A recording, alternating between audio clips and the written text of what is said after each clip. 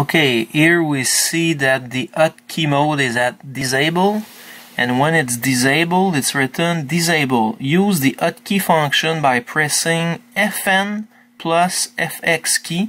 Use legacy FX function by pressing FX key directly. So that's how I'm set.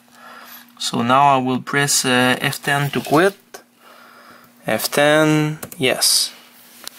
So right now it will boot Windows.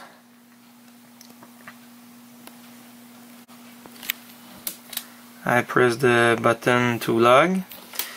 Let's suppose I'm starting an Explorer window. If I press alternate and then F4 key, tac, it closed the window. So we see that I didn't press the Fn button.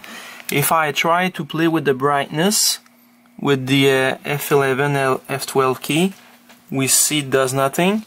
To be able to do something, we need to press the Fn key here and then the F11.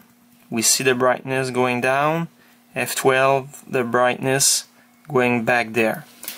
Okay, I'm configured that when I close the cover, it goes into sleep.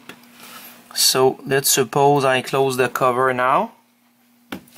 I don't even have to wait until it really goes to sleep. Right now we'll turn it back on, even if it didn't fall in sleep.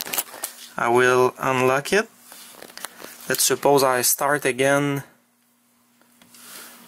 an Explorer. So File Explorer. So now if I press alternate F4, we see it doesn't shut down. It doesn't close the window. And also, if I go to press with F11 and F12, we see brightness going down, brightness going up.